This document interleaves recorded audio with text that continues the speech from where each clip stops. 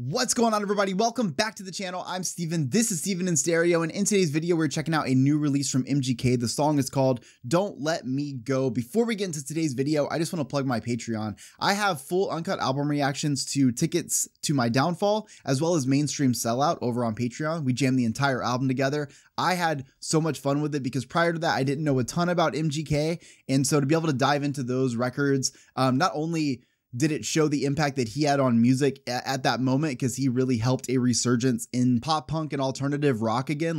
I feel like he was definitely at the forefront of bringing that back to the mainstream. But at the same time, I just learned about him as a person, which was sick. So I'm excited to dive into this. Make sure you guys like the video, subscribe to the channel, follow me on Instagram. Let's do it.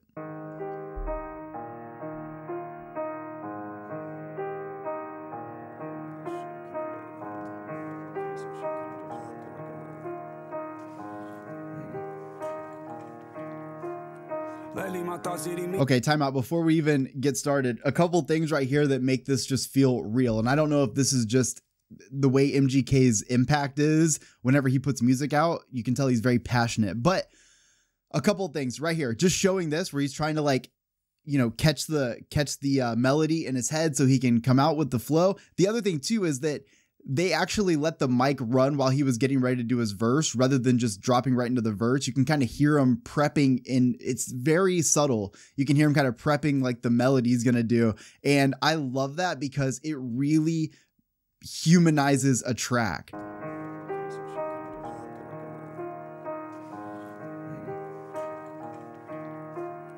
Lately, my thoughts eating me alive. Laid in the bed thinking maybe that hate'll finally go away if I'm not alive. Fuck. Wish I didn't listen, just like I wish they would understand me one time. I had a breakdown and tatted my entire body except one line. Everything's just fine. Slipping again, there I go slipping again. I'm acting different again. I see my family's reflection every time I look in the cup and I sip it again. After the sins, tell me after all the sins, will I be mentioned again? Why do I care? If in the end it's just me and God, like I'm Christian again. Fuck. I feel like there's so much to unpack there, but essentially what we're getting from MGK here is this sort of like introspective moment of kind of like navigating life where he's at. Maybe not even so much that it's MGK, the celebrity, but also just talking about him as a person and kind of the things that he's going through in life, wondering if it's even worth trying to get up the next day, wondering if, the emotions that you have are finally going to take over. You're thinking about your family, you think about all these things, but you're still like sipping drink, or you're still like sipping liquor. You're not like, you feel like you care about the things that you care about, but there's almost this piece of it where you feel like even though you care so much, you're kind of just getting lost in these other things that are kind of taking your time away from those things. Slim, bring the beat in. Before my dad left the surf, he made sure I took on every quality I didn't want. I was supposed to die at birth, gave me a chance and I fucked it up, give me another one. I've been running from secrets I hid as a kid and I never confronted them. I just called mom, said I forgive her for not being there when I needed one. I'm coming back, just let me go. I'm coming back, just let me go, yeah. I'm coming back, just let me go. I'm coming back, don't let me go. Who am I when the music stops? And the character that I've been playing is really just broken and fucking lost. Oh, see, okay, so this is kind of what I was wondering if we were getting to this point where it almost feels like MGK is thinking out loud to us about the sort of loss of him as a person, because I think what happens, especially when you're somewhat younger, when you start kind of falling into the fame, is that becomes your entire identity. And at some point, like, what happens if the career's over? What happens if, you lose your voice, or you lose your record deal, or, whatever, something happens to you and that's no longer there? Who are you? And I think that when you're young, it doesn't really matter as much. I mean, it matters, but you can't tell that it's mattering as much. You're so caught up in the money, the wealth, the fame, and all these things. But something does happen where when you're not performing or you're not writing, like, you still are a person, but you don't know who that person is anymore. You're so disconnected from your friends and your family and your loved ones and all those things because you are this person. So what happens when you go back? Like, when you go back, who are you? Like, are you the famous guy from here, or are you the kid that, picked his nose at the table? Like, it's got to be so difficult to navigate.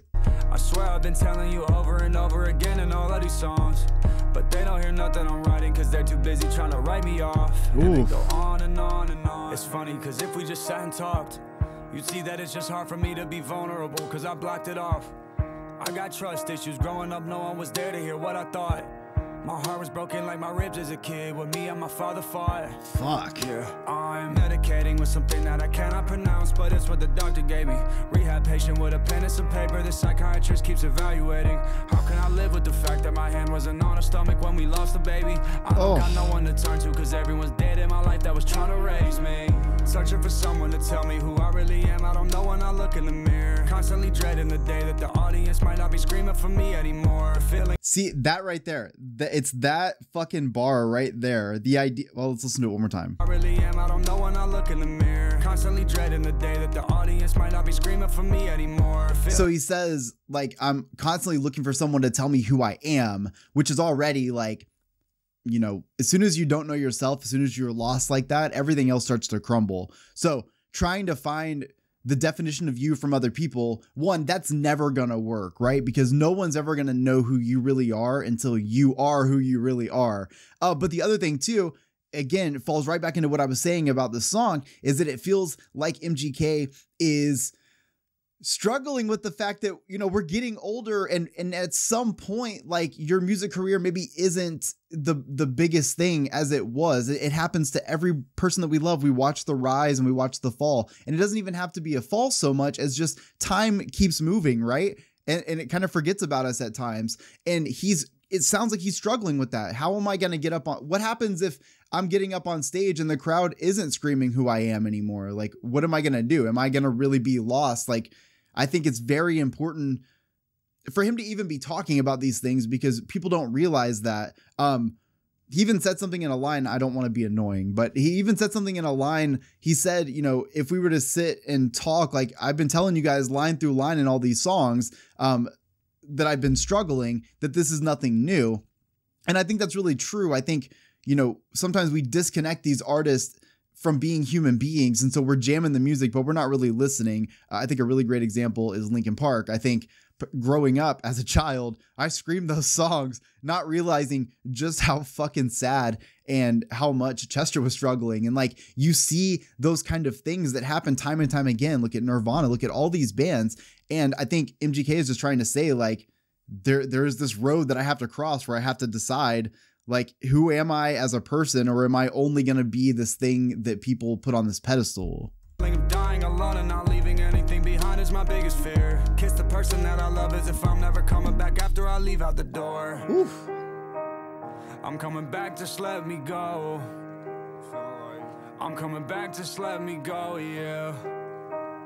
I'm coming back, just let me go. I'm coming back, don't let me go. Oh, yeah. I'm coming back, just let me go. He always has so much emotion in his music. I'm coming back, just let me go, yeah. I'm coming back, just let me go. I'm coming back, don't let me go. Yes. I feel like there is so much from MGK that is yet to be discovered from me. I feel like, you know, he has an entire like hip hop career that I've almost never listened to. I really got into MGK's music whenever he put out Tickets to My Downfall, because I think that was really cool to see somebody who I could tell really loved and appreciated that music bring their version of that to life in a way that was truly incredible, not just from a sonic level where it just sounded fucking perfect for the style that it was, and you could tell that it was MGK's own version of that. But I thought the lyricism was incredible, not only matching themes that I would want from that genre, but also that emotional depth. It's where I started to realize that MGK, he's not just a character. Like, I could tell in those songs that shit meant something and that it was coming from the heart. And I think that that's exactly what you get in a song like this too. I feel like I'm getting that same style. This feels like an emo ballad. The cool thing is the cadence that MGK is able to deliver in this gives it a hip hop flow. And again, because that's something that MGK was very skilled at, obviously is still very skilled at,